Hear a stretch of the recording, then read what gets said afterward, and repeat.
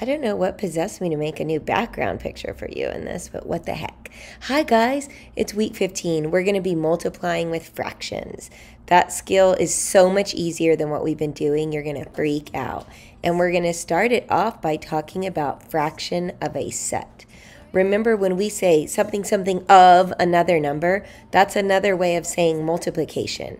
And when we're talking about fraction of a set, it's basically like saying multiplying a fraction by a whole number.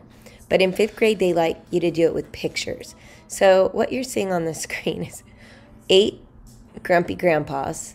And let's pretend that 3/4 of those 8 grandpas really like my ugly ponytail. If we want to find 3/4 of 8, that's the same as 3/4 times 8.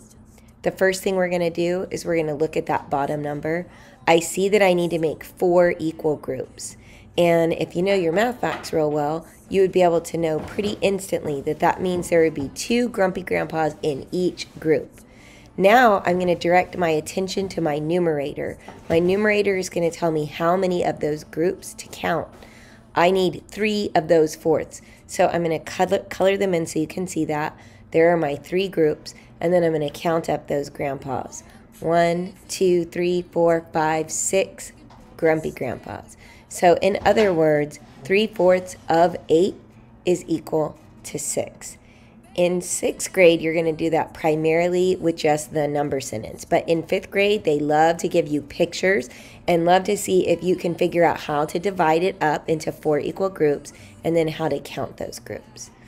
Once we do fraction of a set for a little while, we're going to move into the straight up standard algorithm for multiplication with fractions. Look what you do.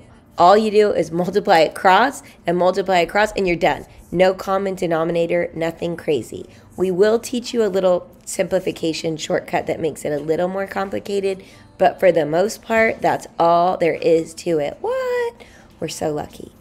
And then, as mentioned, in 5th grade, they like you to do it with a picture. So it would look something like this. I have a half, but I only have it 1/3 of the time. So I'm going to shade in a half, and then I'm going to cut it into 3 equal groups. Looking at this picture, if I can see that I have 1/2, 1/3 of the time, one of those little pieces is worth how much of the total? Well, it would take 6 of them to make the whole, so it would be equal to 1/6. Notice my 6th grade method works just the same for this. And in fact, many of you are going to find the 6th grade algorithm easier than the picture models. But 5th grade and the state of Texas loves to give you models, so we'll be sure that we kind of toggle back and forth between both of them.